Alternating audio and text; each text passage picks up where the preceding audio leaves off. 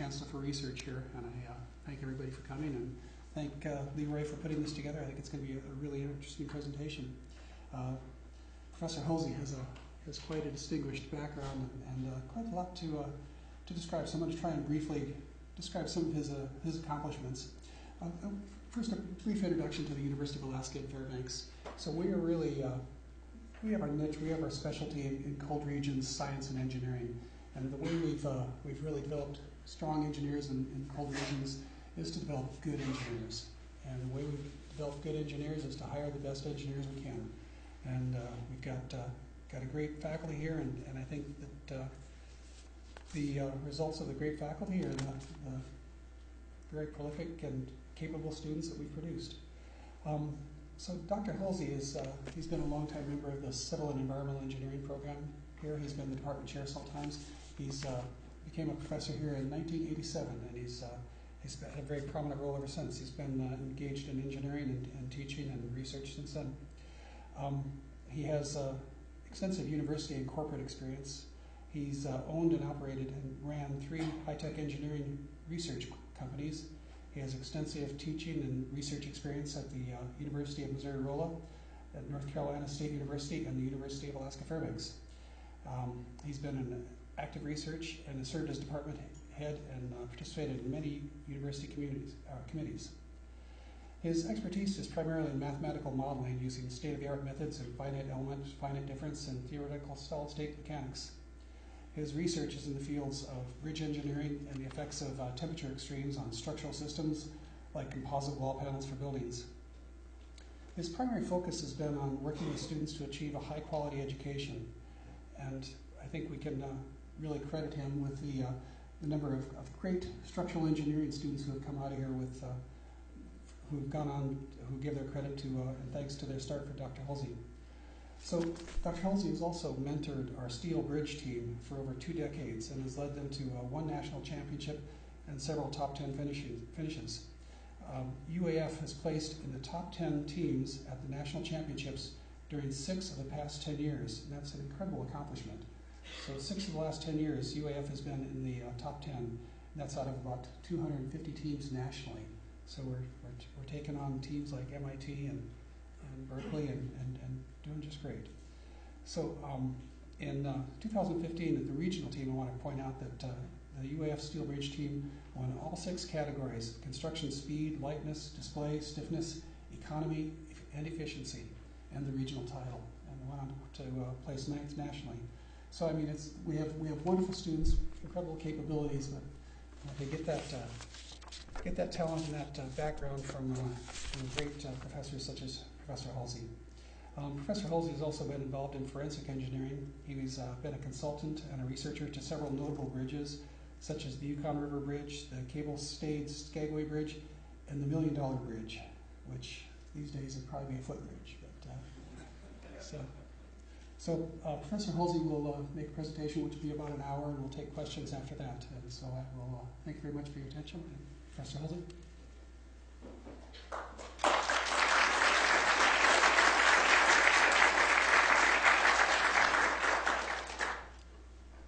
Thank you all for coming. I really consider it an honor to have the opportunity to share with you today some of the work that we've been doing over the past 2 years.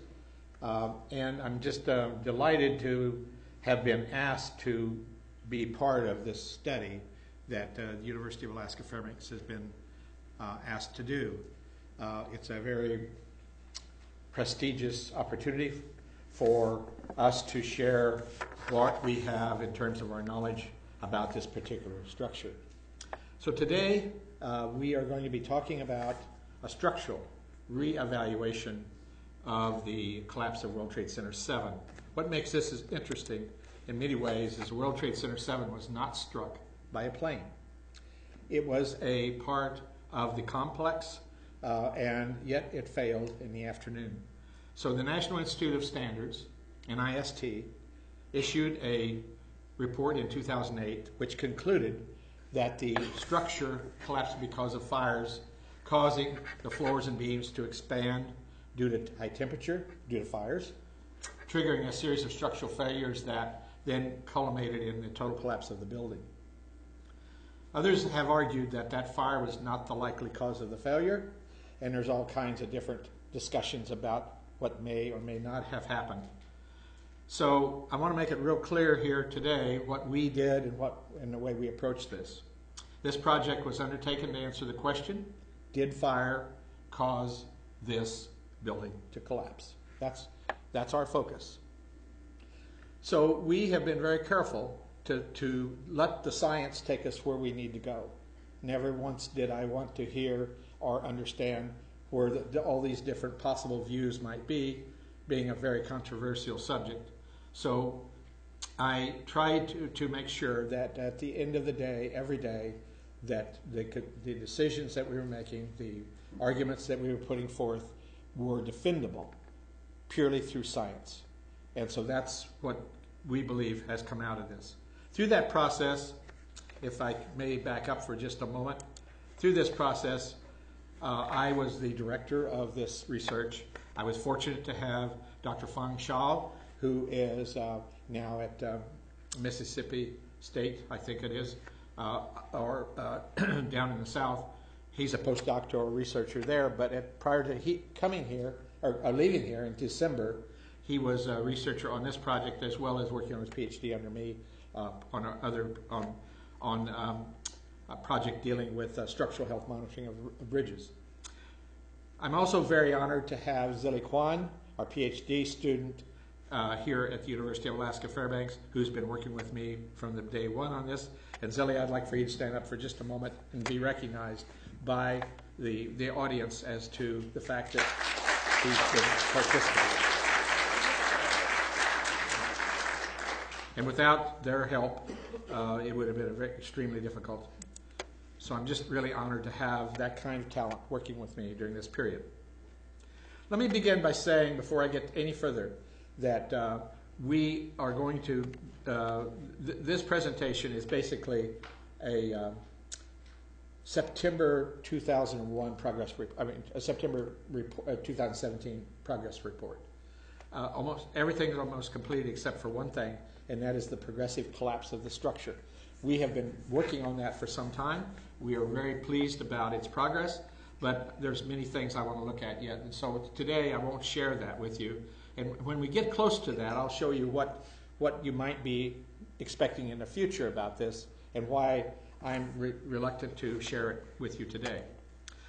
More importantly, I want to let you know that what we're going to be putting out today is, since it's a progress report, this is not a traditional slideshow where I have just bullet points. There's some here where I have quite a bit of prose. And the idea is that this will go out and make it available for you to read additional information if you would so choose to do that. We're going to be transparent. We welcome any questions. We're making everything that we have done available so that we want to make sure that everything that we have done is scientifically tested. So we'll have a peer review committee to make sure that we've met all those standards. The methodology. Today, the methodology, I want to share that with you. We assembled first the available documents, direction drawings, etc. that were available for this project, for this building. Traditionally, I would have liked to have had the opportunity to go in and pick up all the pieces of the puzzle and put it back together like you would a typical airplane. They did not exist. It wasn't available. So we've done the best we can with all the available documents, and basically what we did is create an AutoCAD drawing here that we used it to create a virtual geometry of this 47-story building. Basically, in digital form, you should be able to see every piece, every puzzle, every member, and it should look exactly like what was used in that structure. And so that's what we did. We then prepared an abacus nonlinear computer model for the connections and for the framing of this building. And so that is a fairly sophisticated finite element program that's available that enables you to look at in the detail how something is going to respond under a set of conditions. So I know that I have a mixed audience here. I'll try to keep it as simple as I can. At the same time, I need to share with you some pieces of complexity so those in the technical arena have an appreciation for the fact that, okay, so they did look at this in a fairly sophisticated way. We've taken there's several things here that I haven't talked about. We have SAP 2000, the current editions, version 18, and Abacus, and we use that to look at the framing. And so in the plan view, when we were looking at a microstructure, we were using both computer programs and two different people, and each one of those PhD student PhD people that were working for me, they were doing these individually, and I was there to quality control, ensuring that everything was the same. And were we getting the same answers from two different approaches, two different people doing things? So we had a quality control assurance. This is a highly complex system. So we want to make sure that at the end of the day, we were getting reliable results, and we could test it against more than one way to do this. So we looked at the framing at floors 12 and 13. They were modeled for fire damage. This is in the plan view. I'll go through this. I realize it's not clear to you at this moment. So I'm going to give you an overview, then I'm going to tell you what we did, and then I'm going to tell you that again. So SAP 2000 and Abacus was used to study progressive collapse. We are using it to study progressive collapse. I'm not done with it yet.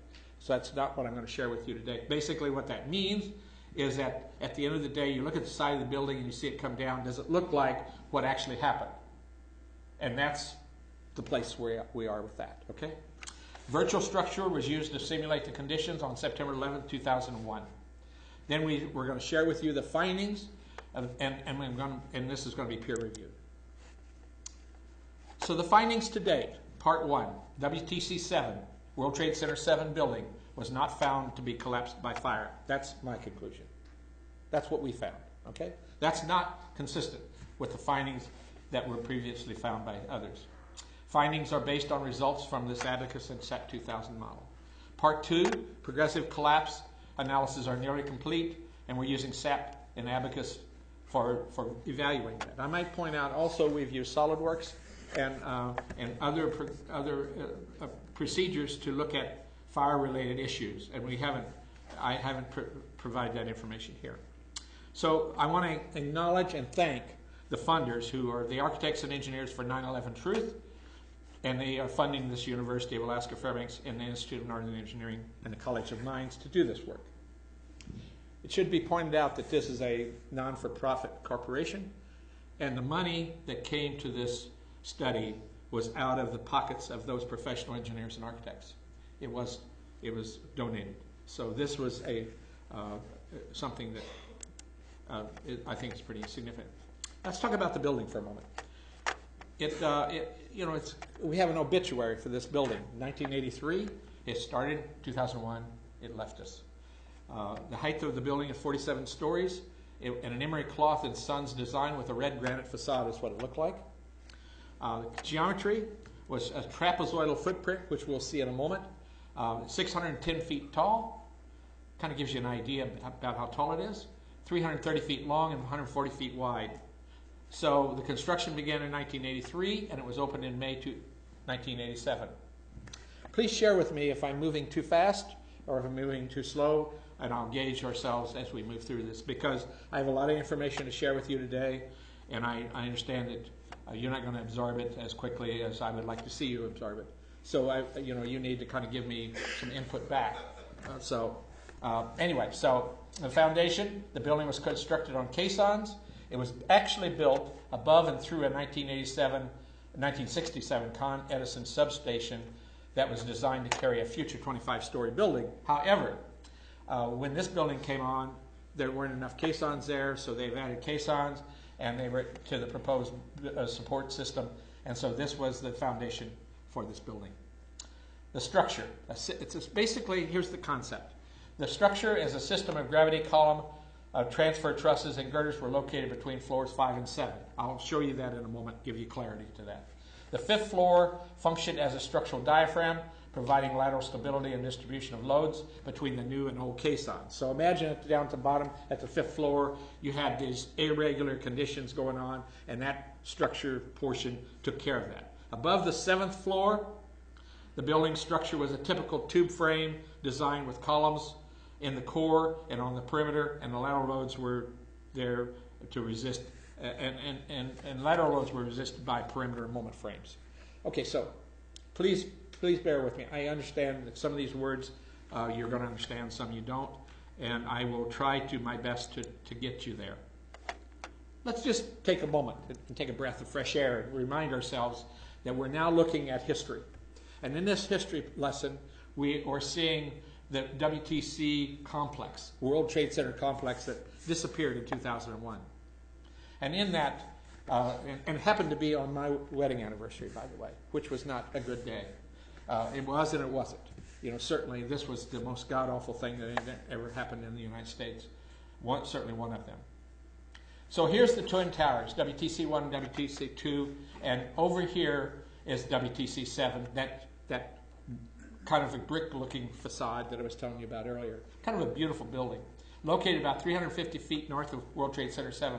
In other words, about, what, 300, what is that, about 100, little over 100 yards away. World Trade Center complex elevation is what we're looking at here. That's what it looked like prior to September 11th. In plan view, to kind of give you a different perspective, here's the north arrow. So the northeast corner is where our day is going to, we're going to spend our life in the next hour in that northeast corner. That's the farthest way from that arrow, okay, of that building. That's plan view. This study is really about why it came down. This building was not struck by a plane, yet it collapsed. That's almost an overwhelming thought if you stop to think about it for a moment. If we're looking at it from an elevation view and try to take a look at the various sides of this building and what it may have looked like. Here's the north elevation. So when I talk about the north elevation, I'm really talking about this elevation here, the width.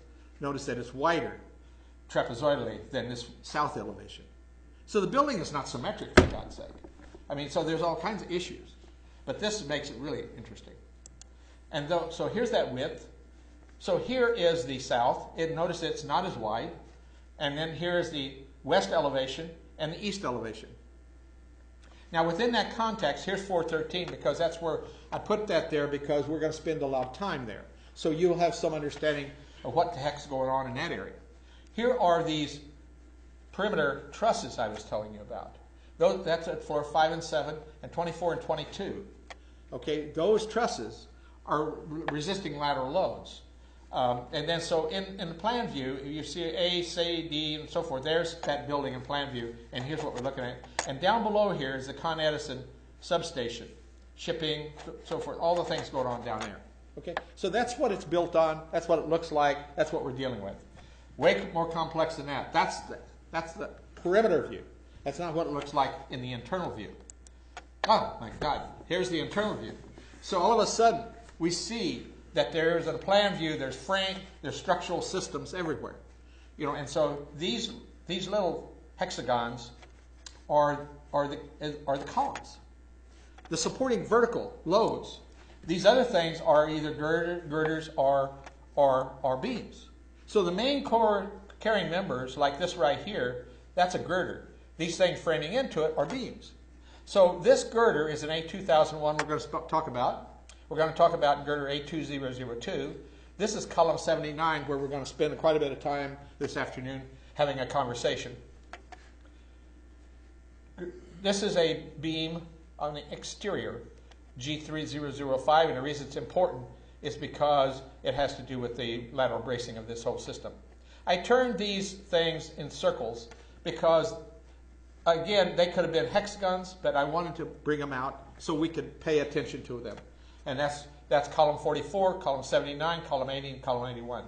And then it's column 76. So our life in plan view is going to be in that area. Because column 79, just to give you a snapshot of where we're heading, column 79 it basically is what they said failed to bring this building down. So we're going to go there and take a look at it. And we're going to look at it intensively. So what were these crazy fires? You know, they started, keep in mind, I should have had a slide in here, I suppose. I thought I did. About when World Trade Center 1 and 2 actually got hit. That's when in the morning. And then later in the afternoon, World Trade Center 7 came down, hours later. And they had fires that were reported having come from World Trade Center 1, coming through the windows and so forth. And they were on floors 7 to 9, 11 to 14, 19, 22, 29, and 30. And this is after the NIST report, where they were reported those fires. 1 hour before collapse, it's reported that there weren't any fires on floors 3, 5, and 7. So there were fires up in here. Question is, you have to ask yourself a lot of questions, and we don't always have answers. Okay, so where's the combustibility? This is a steel structure. So what actually was going on in this building? And we'll get there shortly. Okay. So did WTC7 collapse from fires? And our study shows the fire was not the cause. Now, I'm not going to tell you about what did it. I'm just going to tell you that it wasn't that. What I am going to do is, maybe not today so much, but a little bit later, when we look at the progressive collapse, is tell you what had to happen for this thing to come down. Okay, that we will be able to tell you. This contradicts findings presented by NIST. Our presentation will address this issue. We will discuss the NIST approach and our approach and findings. So what's next after today? We'll have a progressive collapse analysis are ongoing, and when we finish that very soon, we'll make that available to everybody so you can see it. I wanted to have them today, but I'm not going to give you something that I have to change later and thinking, oh my gosh, I rushed it and it was wrong. I'm not going to do that.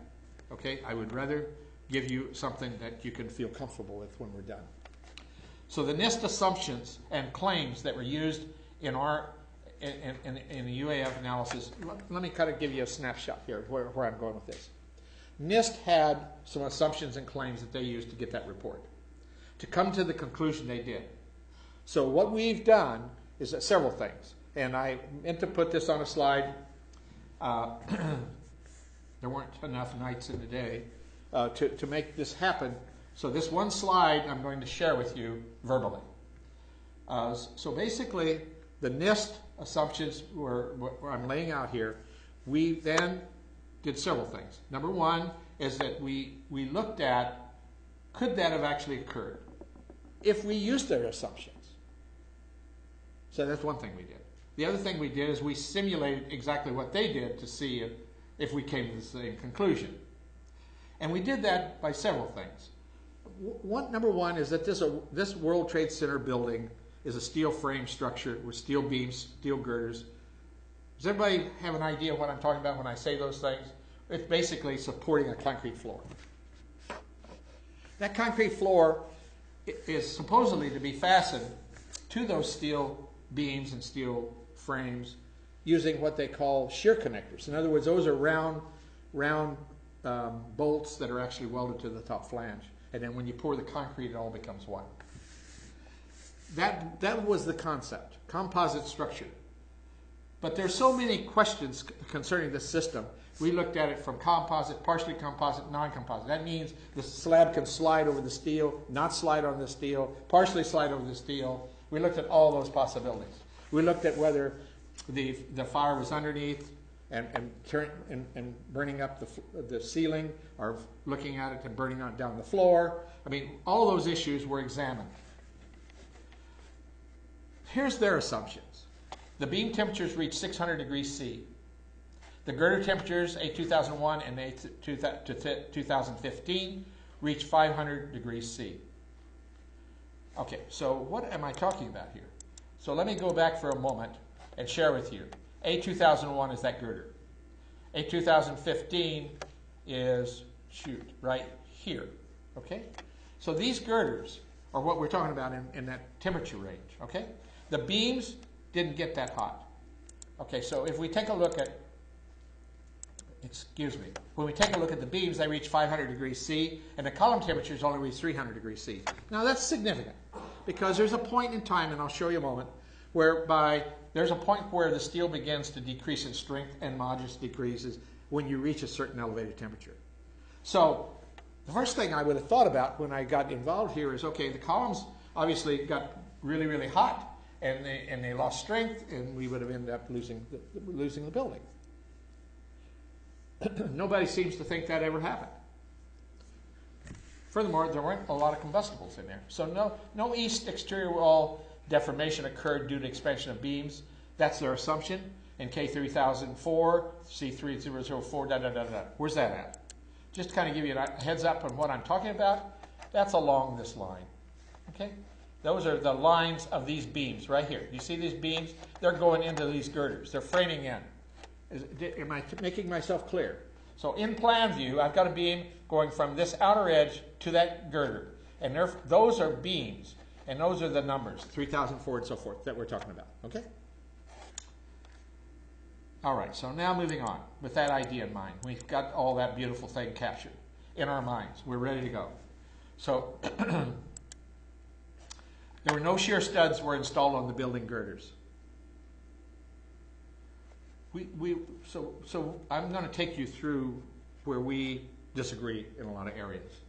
Shear studs on beams K3 and K330. These beams, by the way, these beams, they're saying the shear studs on those beams were broken.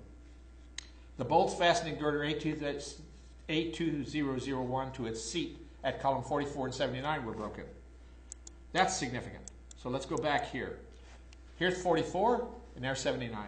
And they're saying the connection of this girder to those beams, to those columns, the seat connection, did not function during that period and therefore lost support, lateral support, and produced a problem. Okay? So, going backwards here or something. Hang on a second. I'm going crazy. Too much fun. All right. So they've lost those supports. So that means those two columns no longer have lateral support at that level, and did they possibly have a problem later? The floor loading was 88 pounds per square foot. The NIST computer model results were based on exterior columns being fixed in every direction. That's kind of a significant thought.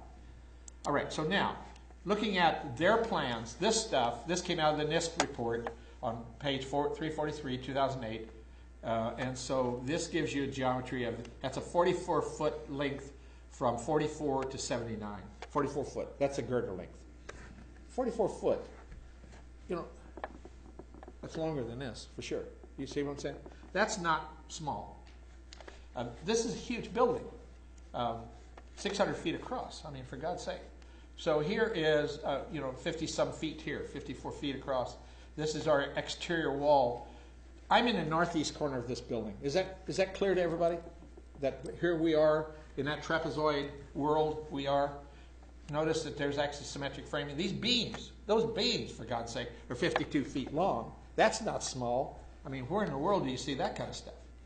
So anyway, so in their view, by taking a heat model of putting fire on it and then subjecting their model, their finite element model, to a increase in temperature, they got a thermal expansion. Their thermal expansion looks like this. So that actually is this girder right here, A2001. It expanded, and they said it pushed off of this seat, bearing seat, and thereby they lost support. And then these cascaded downward. Okay, so that's basically what we're talking about here. There's that girder I'm talking about. There's that exterior, and here are lateral supports for this beam system through here. So what were their conclusions? First of all, their fire-induced weakening of critical columns did not cause the WTC7 to collapse. Okay, didn't get hot enough. They're saying that 300 degrees is not hot enough. No argument. Temperature in column 79 was below 200 degrees C. I think that's true. I might have to look that up as a reference again, but I'm pretty sure that's in about what it was. Movement along the axes of beams K304 to 3005 was caused by thermal expansion.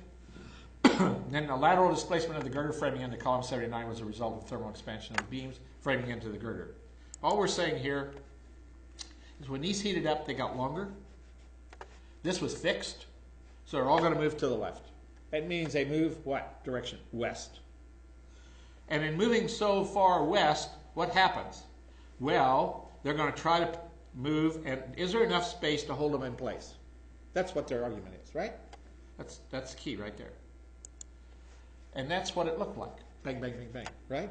This thing bowed outward. And so this moved and that moved. Okay. This is the cascade issue that they said. Okay, so the buckling initiated here at this place right here, at floor 9. And then all these issues means that they lost lateral support of that column. This is column 79, by the way, the one I'm talking about, the one we've been focusing on. That column 79 is, okay, so it doesn't have any lateral support, and because of that length, it cannot take nearly as much load as it was designed for. And so consequently, the vertical support and lateral restraint in the north only, and so therefore there's a huge problem. And then there's full lateral support up here, and then there's partial lateral support down below. Okay, so that's down here in the bottom, down here at the very bottom in the kind of Edison area. Those are all laterally supported. So, but between this zone, they said, went away. So the loss of lateral support for 9 stories, floors 6 to 13, caused buckling to initiate, which means you lost it. Okay? Is that clear? Everybody clear about what I'm saying here? Okay. Now let's take a look at their model for a moment. Their model is, this is looking at a partial of that trapezoid. Down here, partial. We're seeing a partial of it. This is the northeast corner. There's column 79. And in that blue, it's kind of significant. That blue is where they put, at every place a beam and a girder come together, a column to girder goes together, a beam to all these kind of things. There's a connection that's on the drawings that says, here's how you will build it. You bolt it together, you make it do whatever you want it to do, and that's the way it was supposed to be built. Remember that the north arrow is here. This is the west side. The east side is to my right. And so, and this is after NIST, the area of floor where connections were modeled on floors 8 to 14, and that's in the blue area. Over here, that wasn't done. So, there's column 79. Here's the area outside of the thing. And so now let's take a look. Outside the selected area, connection failures were not modeled. NIST used fixed or pin connections. So automatically, you have to ask yourself the question, do they have the same stiffness as what you were modeling here more accurately? And does that and so the next corresponding question is, does it have an influence? Does it change how the system is going to respond? And so the connections were not modeled for the exterior frame, and the columns themselves were treated as fixed. So also in the NIST documentation, page 525, 2008, a girder was considered to have lost vertical support when its web was no longer supported by the bearing seat. That means the girder. That means if they're loss of bearing support on A2001 coming into the column 79, then it's lost. The bearing seat at column 79 was 11 inches wide. Thus, when the girder end at column 79 had been pushed laterally at least 5.5 inches, the web over, it was no longer supported by that bearing seat. NIST changed that 5.5 inches to 6.25 inches when it was shown that the seat was actually 12 inches wide. So that's kind of something to think about. Why did that happen? And that was later. So some of the NIST results are the following. And pardon me if I'm just kind of, I hope I'm not boring you, but it's, so this is a passion for me. But here, let's just kind of take a look at what actually happened. Here's the NIST model. And remember those connections that are, okay, so we're looking at this not from the south, we're looking at from the north, right? And isn't that right, Zilly? Or am I looking from the south? Yeah, that's north face of the building. Yeah, exactly. North face of the building. So here's a penthouse up here, and here are the, you're going to see two different situations here because of the connections issue. Now let's see what this thing, and this is a real building. So here's our model. This is our progressive collapse, which I'm not going to show you ours yet. And here is this one, okay? And here is taking a look at the failure. Actually, that did occur that day.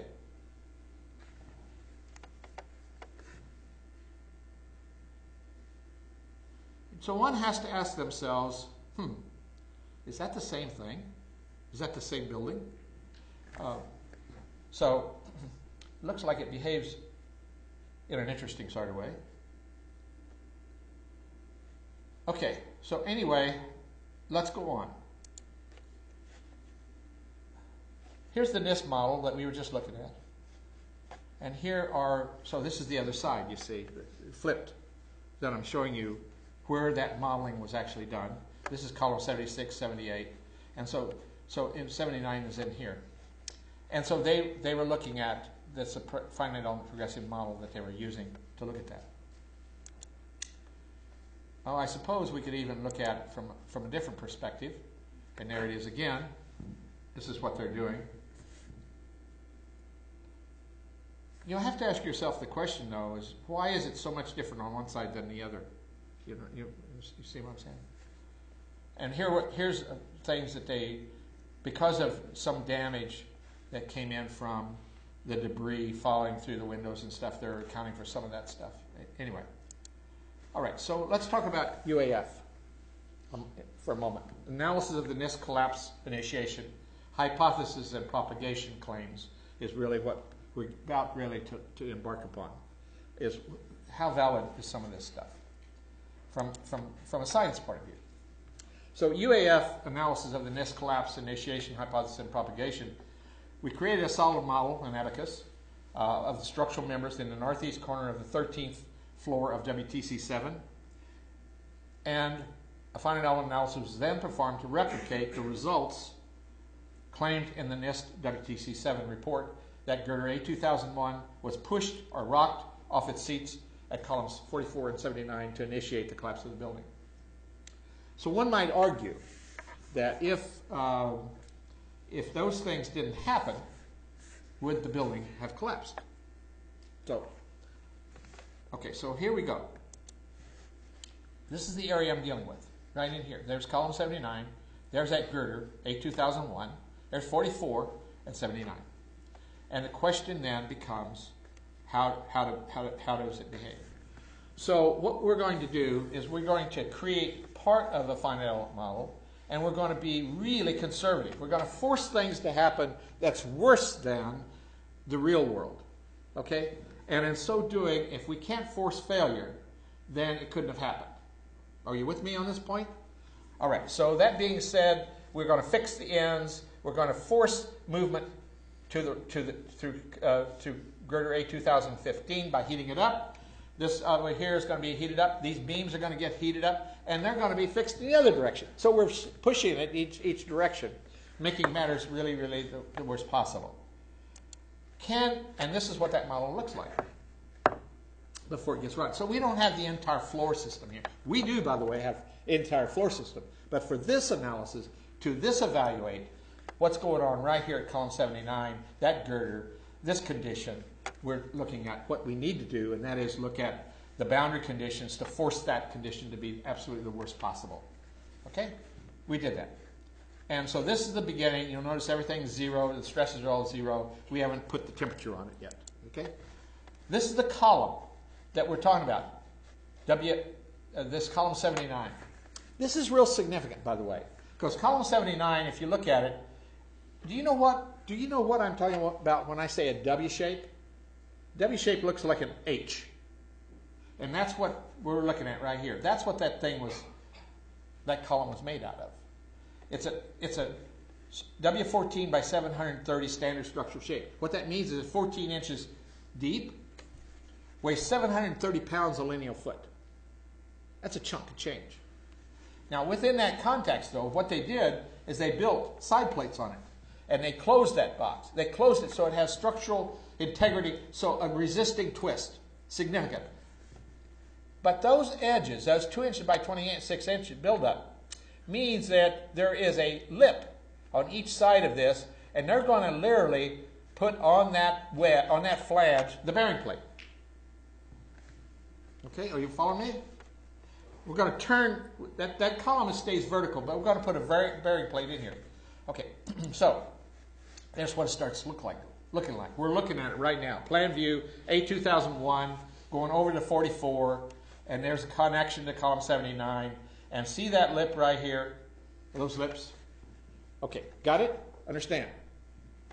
So if this thing starts, if it starts moving, and it's getting shoved, and if it's getting shoved to the west, which is to my left, got it? It's probably your left too. Then it's gonna it can't get past that thing unless something happens or breaks, right? Does that make sense? And there it gets shoved. So the plan view of A2001 moving across its bearing seat at column 79 due to thermal expansion of the beams framing into the girder from the east is here, and it gets shoved. Note that picture illustrates that A2001 is A2001 is trapped by that column side plate, and it's not possible for it to move the girder web beyond the seat claimed by NIST. They're saying it got shoved off and fell down. The fact of the matter is they didn't have the side plates on it. They weren't there in their model. So they wouldn't have found that.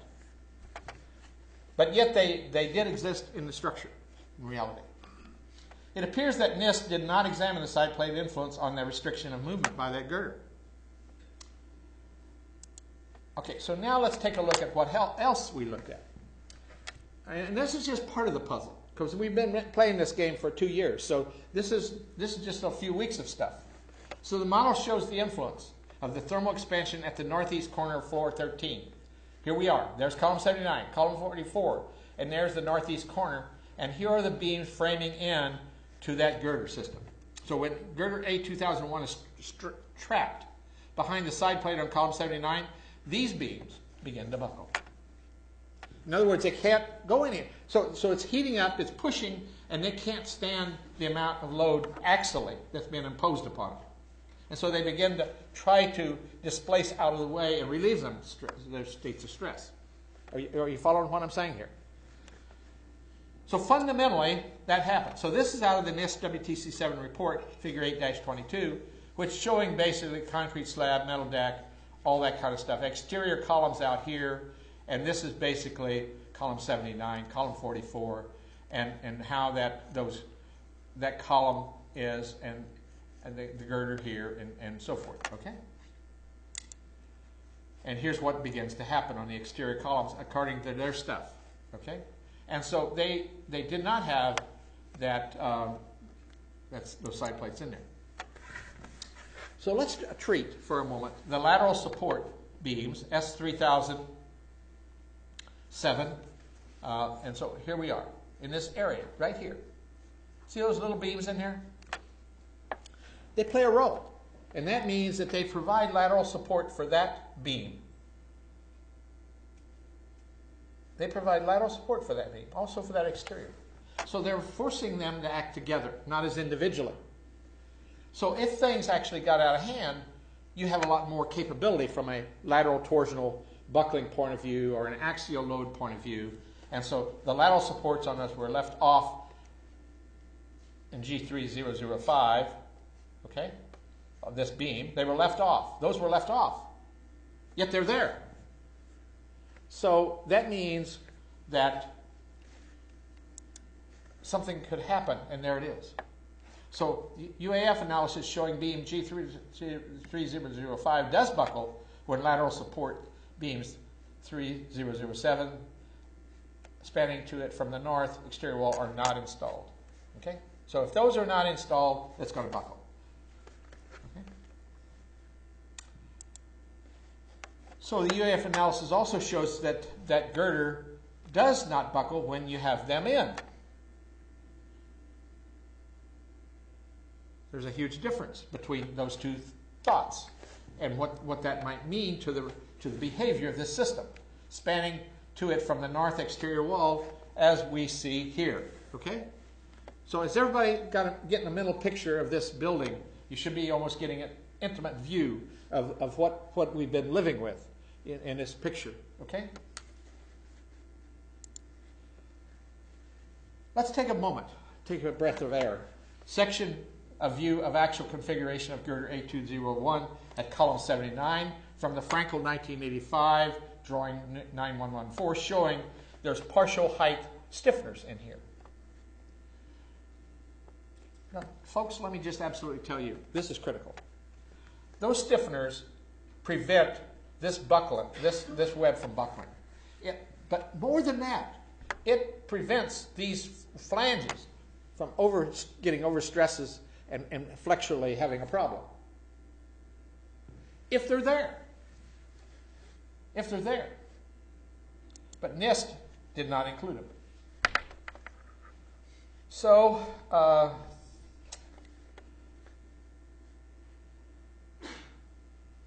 partial height webs are missing.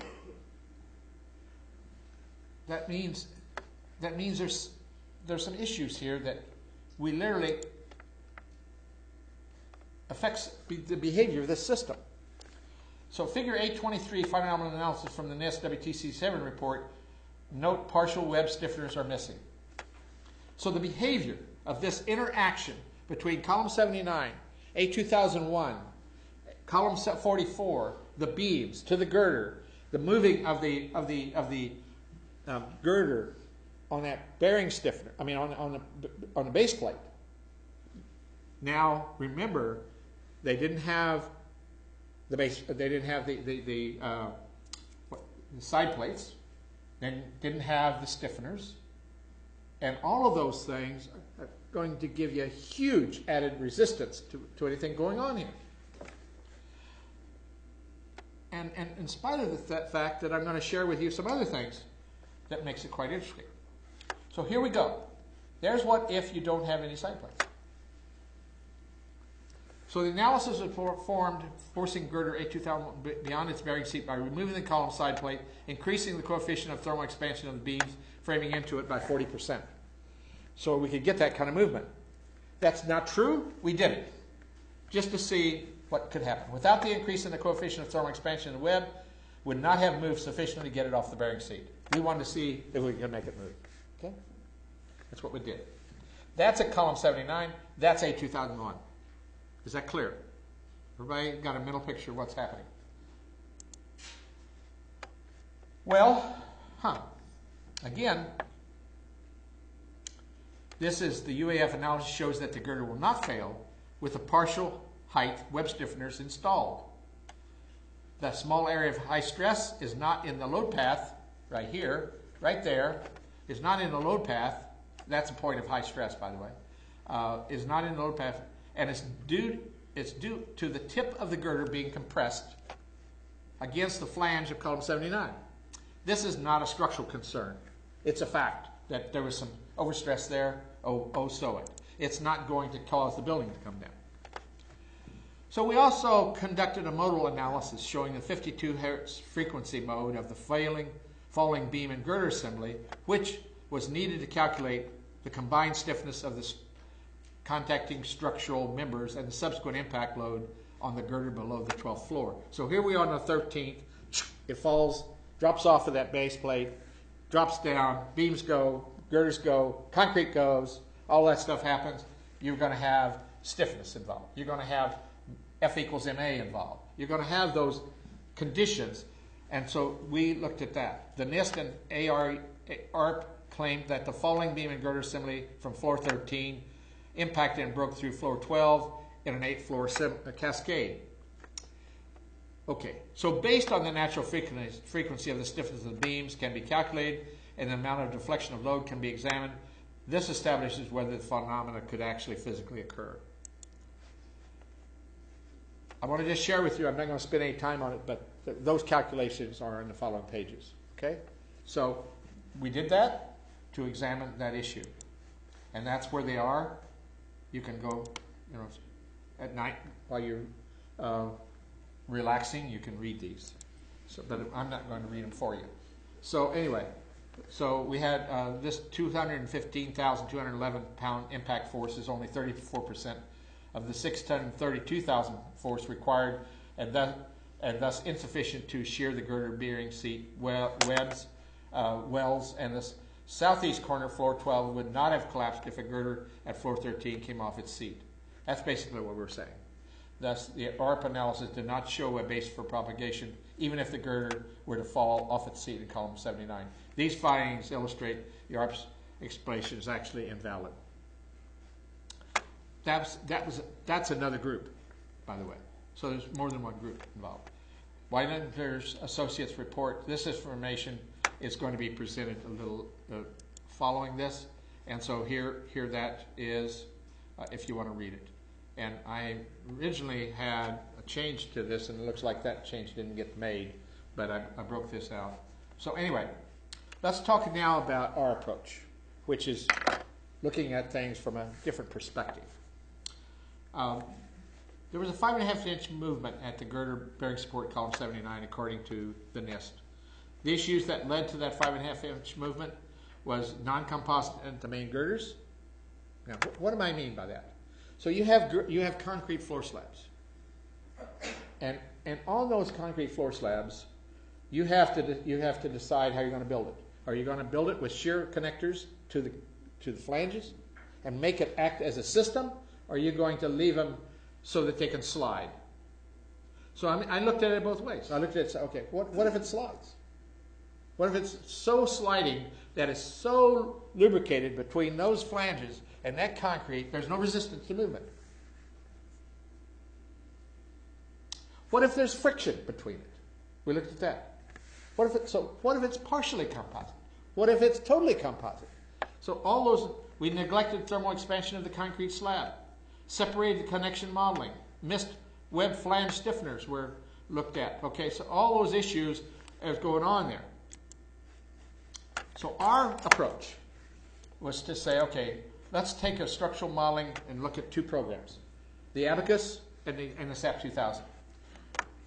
We had established a quality control program by which we have two researchers. That was Zili and Fang, and each one of them doing the same thing much of the time, and challenging each other with me there as a referee to make sure that what we got out of it was going to be, and if we didn't agree, we had dialogue. We would be able to try to find ways of what's going on here, what's wrong, until the point that scientifically we were able to justify every step of the way. Takes longer, but it's a value to make sure you have good stuff. So Abacus, we developed nonlinear springs for structural connections. What does that mean? It means that if you have these members bolted together and things move, and it moves fairly significantly, then it's probably not a linear curve. It's probably not straight line. It's probably going to deform non-linearly, and it may never come back the way it used to be. Okay? So we looked at a nonlinear response. We looked at composite, partial composite, and non-composite. We looked at floor 12 and 13, and we looked at thermal expansion. SAP 2000, we looked at floors 12 and 13 again, and floors 3 to 47. Here's what we did do, though. We used the NIST fire models to look at this, and then we looked at heat transfer using SolidWorks, and we also used Abacus to do that. The steel framing, connection columns, and beams girders were considered throughout the entire floor, not just part of it, by the way, not just part of it, all of it. So nonlinear springs on all stories is something we haven't finished yet, but we've looked at. Substructuring frames and concrete floor were used to minimize computer time. So it's my understanding that some of these computer models were taking up weeks to run. I went to a substructuring system where we could run them in less than an hour, maybe half an hour, maybe even less than that. I'm not sure. They ran really fast because I took out all the complexities and replaced them with equivalences. And then if we wanted to know what was going on within those equivalences, we put that stuff into those. So we could save huge amounts of computer time. Heat transfer was studied and we looked at the floor tile over the concrete with welded wire fabric, stay-in-place forms, flutes. So these were stay-in-place forms, by the way. And there's a flute. What does that mean? It means that there's a steel. I guess I don't know how to share that with you. Imagine if you take just a straight line and you drop it I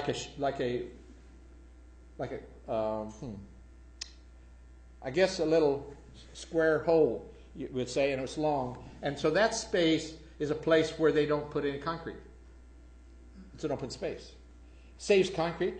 You still get strength, and that flutes. And so the question then became fire protection versus no fire protection. Okay, what does that mean in terms of fire? What does that mean? Is there an issue there? So we looked at that as well. We looked at equivalent concrete conductivity and expansion, accounting for dolomite aggregate, welded wire fabric, and geometry of the section. What am I talking about there? Well, we went back to New York and we said, okay, what kind of aggregate are you using when you build this? And so we tried to be sure that we knew what aggregate, because the aggregate has a huge effect on the thermal conductivity and the thermal expansion of the concrete. It's 75% of the product. So therefore we need to know what it's going to be. And I had written a paper on this subject some years before and had a pretty good understanding of that. So this again is the NIST seat connection at column 79 that they did, but they didn't consider those stiffeners. So here's the way we begin to model the actual system, the way it went together. Here is those side plates. Notice that they're there. Here's the girder coming in. And there's the partial height stiffeners. And so therein lies, they actually were there, and we began to model this from a computer program to digital, so we knew how this thing is going to behave when you put it together.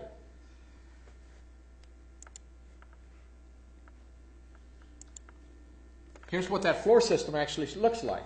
By the way, these are elevator shafts. This is over in here is column 79. There's that column. There's column 44. There's that exterior of that floor.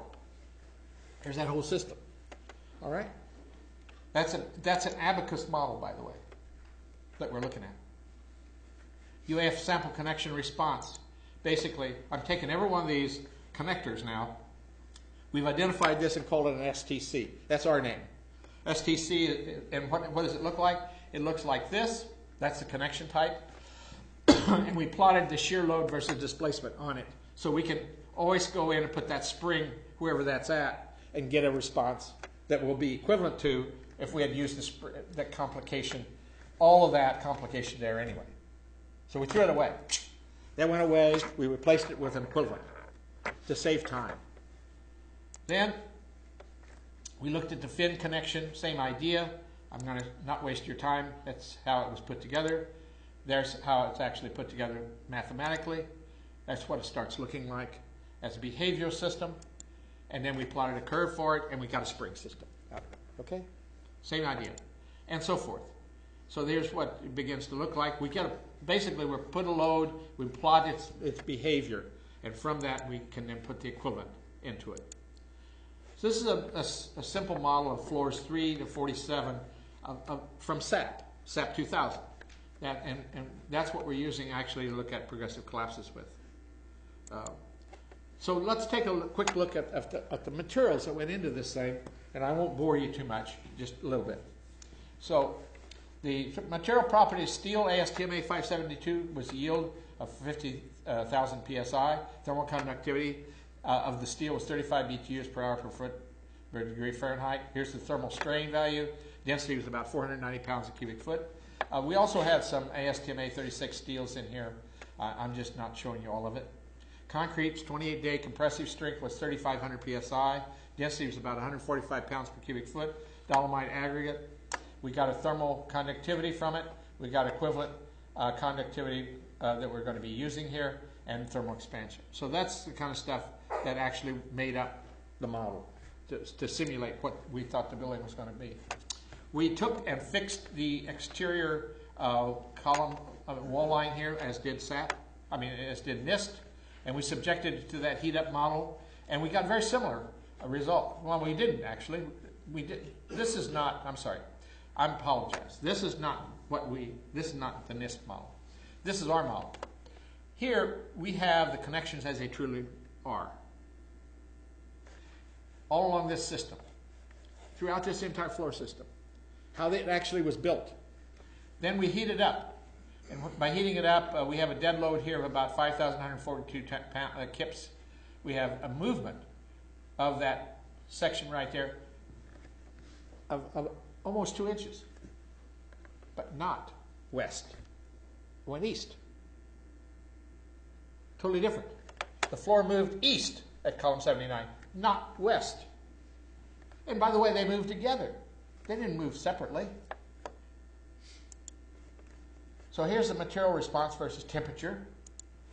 Here's the column 79 column capacity curve as a function of temperature. So you can see even at, if you drop down into here, you don't get much change. The column 79, 392 degrees Fahrenheit. So this is load capacity versus the effective length for these various temperatures. Okay.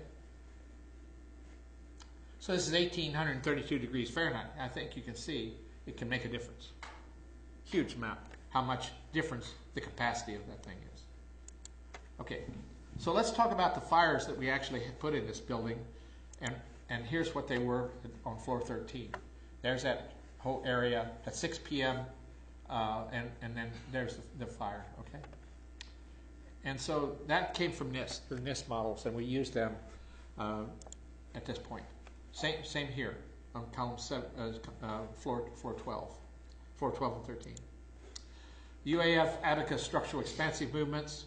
Just kind of want to share with you. This is the model we're talking about. This is floor 13. This is the column 79 at floor 13, 1.85 inches to the right. That means east. That doesn't mean west. So this whole thing moved. I'll show you a different picture here, hopefully in a moment. So this is all this stuff to the east of this. So you can begin to see that the displacements, if you start looking at minus 0.5, in other words, where's the zero at? It's over here somewhere. So here's column 79. So it's moving with respect to this over in this area. It's not moving with respect to this. It's not moving with respect to that. It's moving this way and that way with respect to what we call the thermal centroid, which is your stiffer point. So basically you got a center of stiffness by which this thing is behaving. And that's what's happening here. So notice that our results in the SAP model, column 79, shows that we have 1.92 inches to the right. Abacus, this is SAP, 1.85 in Abacus. We did it two different ways, got very close to the same answers. And then NIST is 5.5 inches to the left, revised to 6.2 inches. And why? Because of some of the things I was telling you. Understand? In my view. So let's do a little comparative game. Floor framing, steel connections. UAF accounted for them, NIST partially. We have exterior steel framing connections included springs. They did not. Exterior steel. I'm talking about the exterior walls. They had them fixed, remember? Floors composite with beams and girders. I'm sorry, columns to girder to column stiffener plates at column 79. Yes, no. What about the floor composite with beams and not girders? Both of us considered that. Composite with beams and girders. Yes, but they did not. Thermal expansion of concrete to the deck. Yes, but they did not. Thermal conductivity and expansion of material properties. So what I did is I went back and got the aggregate, then I changed it. Made sure that we knew what the thermal conductivity of the concrete would be and the thermal expansion of that material if they actually made the concrete. Matched to the aggregate type. And so we accounted for that, they did not.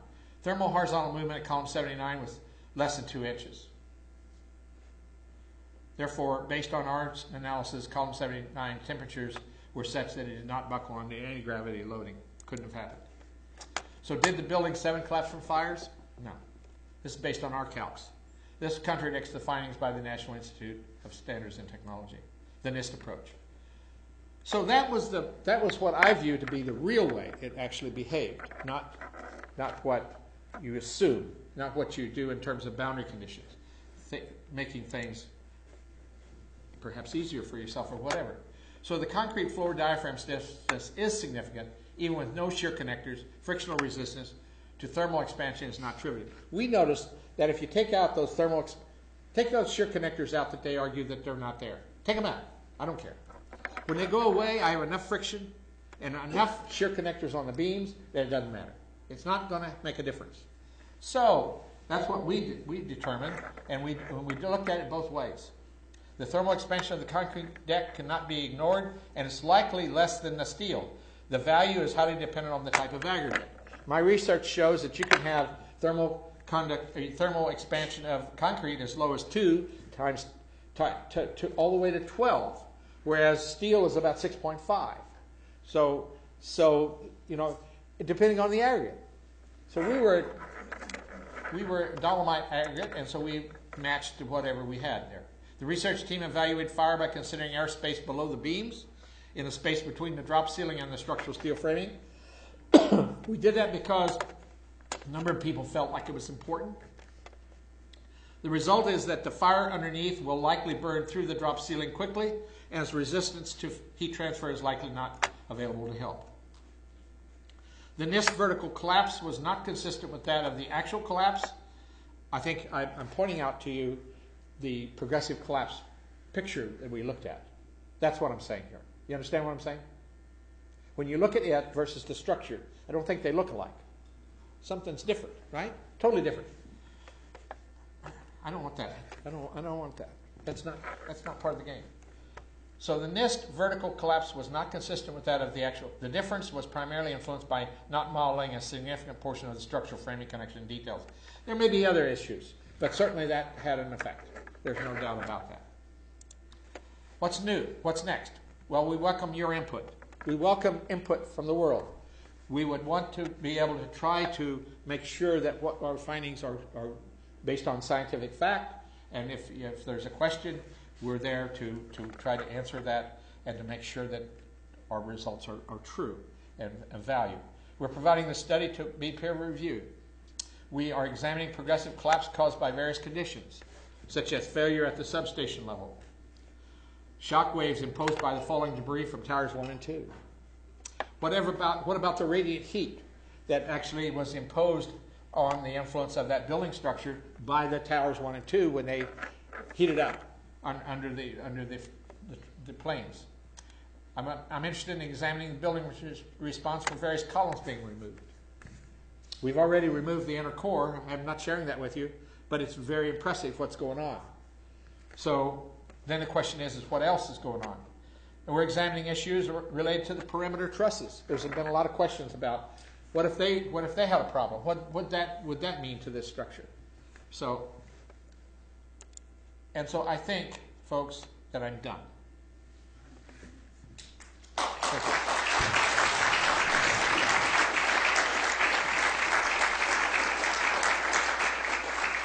We'll take some questions.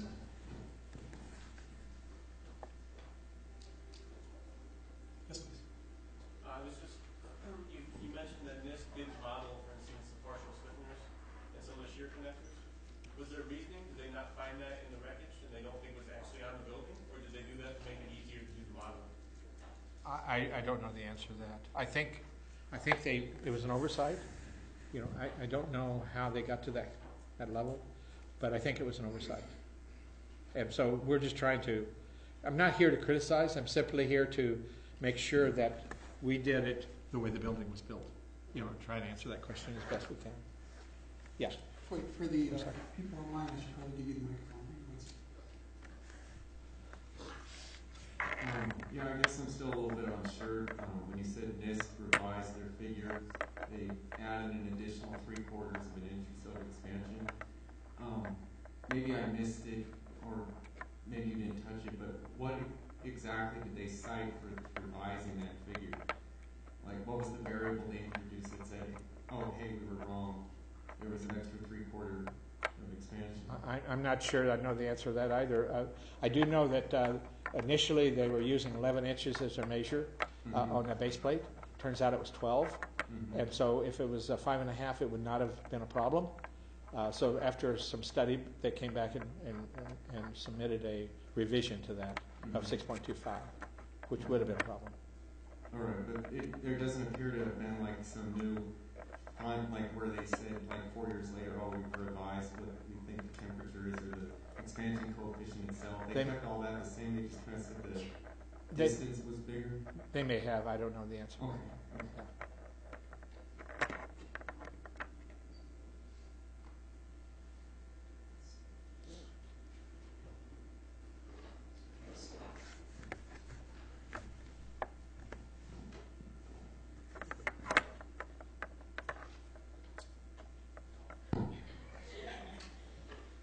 Watch out. I believe I saw that you had a note on one of the PowerPoints of the stiffeners that they were not shown in the shop drawings for the building. Were they shown in the as-built, or is it possible that those were left out of the proposed report because they did not actually end up getting installed in the building? You know, Taylor, I don't know. I wish I knew some of those answers. I don't. I know that they're in the as-built. What we had are the erection drawings, and those erection drawings tell us how it was built. And so they might have had a different set of drawings without that. And there's a probability that's probably what happened, you know. And if that was the case, then they might have not had that information on it. But certainly the erection drawings showed it. So, throughout the duration of your career, how many buildings of steel structures of this nature have you seen fail due to fire? How about that many?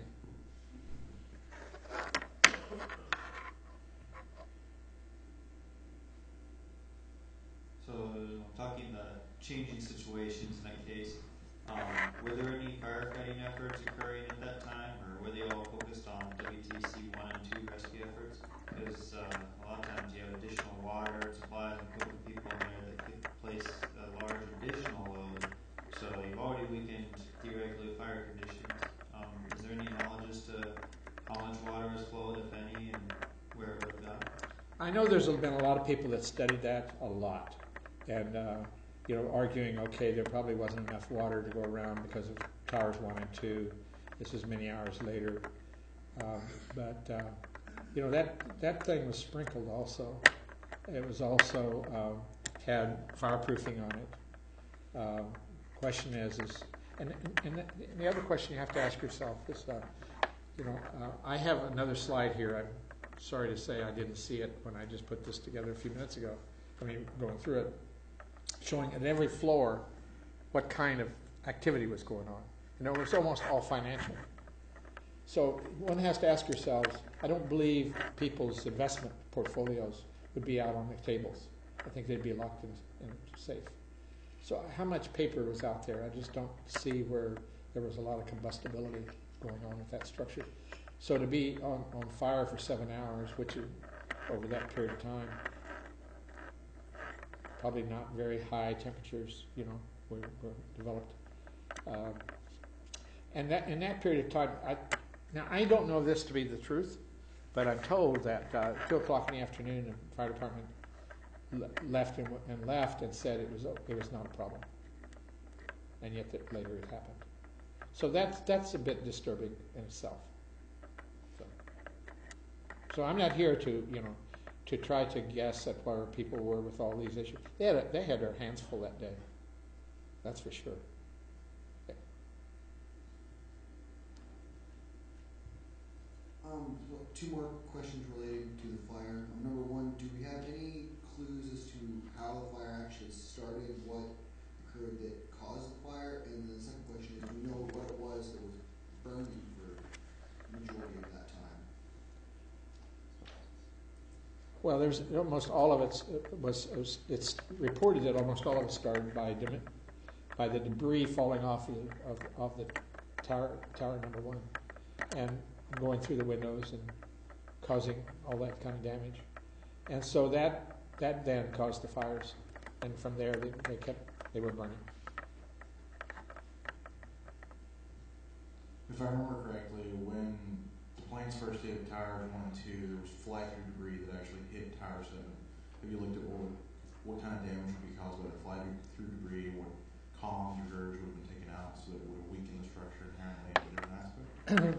There's quite a bit of work that's been done on that issue, and there was some damage, but structurally, most people argue that it just wasn't that significant. So yes, there was fires, but the damage to the structural columns were not that bad. We did look at some of that damage.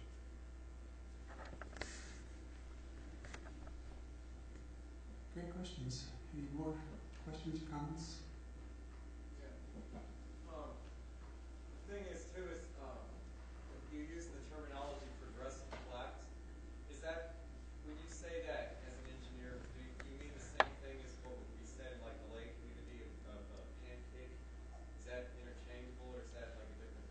Well, that's a progressive collapse phenomenon. Could you repeat the question? Yeah. So the question is what he was wondering to know is what, in engineering terms, what is a progressive collapse? I think that's an accurate question, what you're asking, right? And does a pancake qualify for that? Okay. So progressive collapse means that, okay, there's something starts, and it gets progressively worse and worse and worse and worse, and that leads to the failure. So as an example, when they came out with the theory that the failures of towers 1 and 2 were caused by pancaking, where the floor bang, bang, bang, bang, bang. That's a progressive collapse.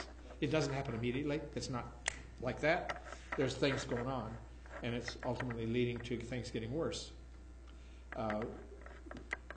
What we looked at in that video was a progressive collapse. It started, and it was going down. And there's a physicist that actually plotted that, and that's free fall.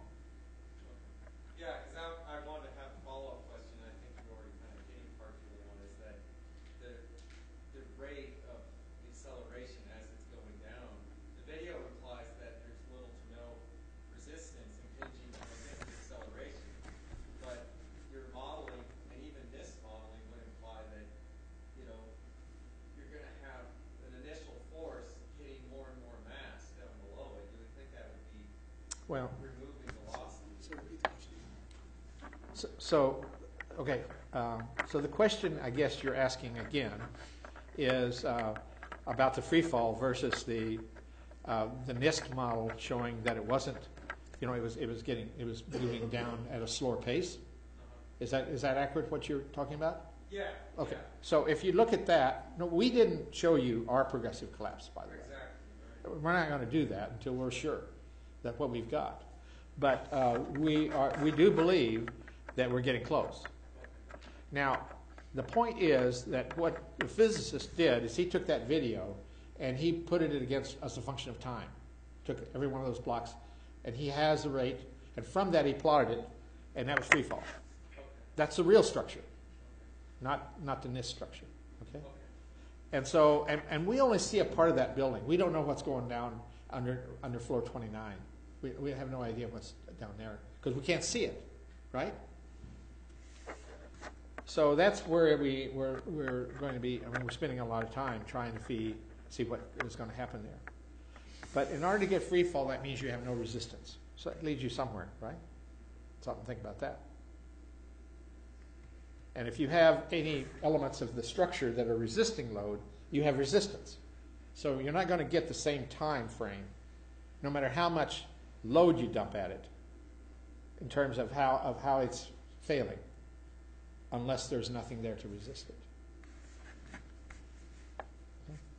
So, what structural failure conditions would you need to get free fall?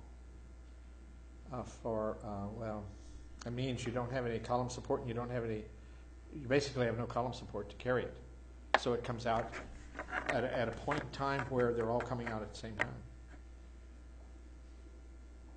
So how does that happen in the real world? I'm going to let you have an imagination about that.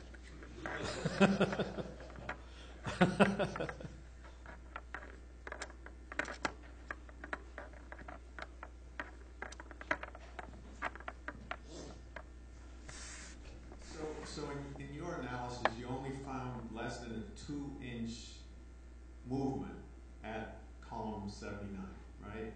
So was that due to the exterior wall actually moving out, or was it another part of the building that was moving at the same time, or was there just not as much displacement? Okay, so here's the thing. When you take a look at the building movement as a result of heating up that floor, same heating up that they did versus me. If you look at what's going on there, column 79 moved about almost 2 inches, 1.92 versus 1.85. That's almost 2. The exterior wall moved almost 6. The movement of point 0 was way to the west of column 79. So the floor was moving with respect to a center point that is not what they. Okay, so when I say column 79, I'm not saying column 79 moved some amount, and the girder moved a different amount. They both moved the same at that point. So there wasn't any, I mean, that's sliding around is going to happen. I mean, that issue is not the same. The way you're going to get the movement of going to the west is to lock the exterior wall and lock the columns so they can't move. That means everything's got to be shoved. How do you do that? It's not what's there. So that means you've got to give it an artificial constraint. It's the only way it can happen. So is it possible that the NIST report had that wrong because they only modeled half of the building or less than half of the building? Well, that was part of that. That was part of the picture, for sure.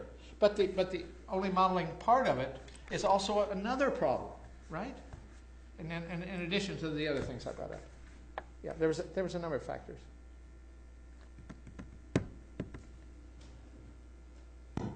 So, like, I know in structural engineering, you tend to discount the facade, the glass that's still on the outside, because you really don't want to be able to take a window out and not have the building fall down.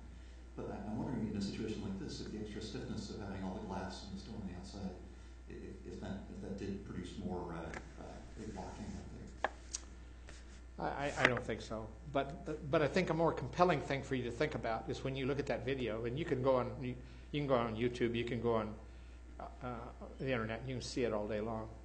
Take a look at it, and you will see.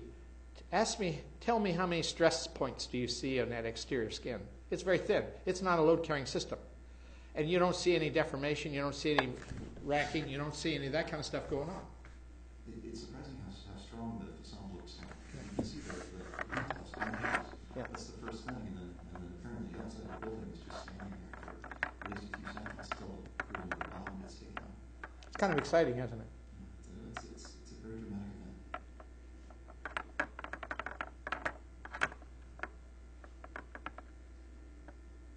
Okay, well, Professor Halsey, thank you very much. It was very interesting. Appreciate your presentation and your analysis. We look Thank forward to seeing the full report. Okay, thank you.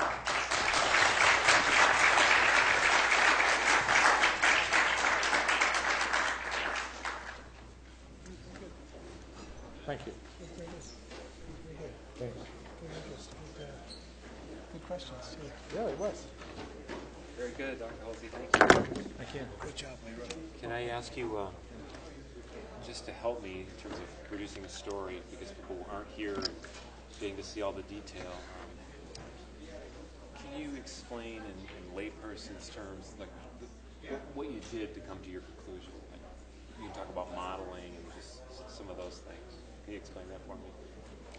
Well, Here, let me move you over here. Just okay, let me get this out of here Sure. first. Okay. Robert, are you good or? I'm good. Okay.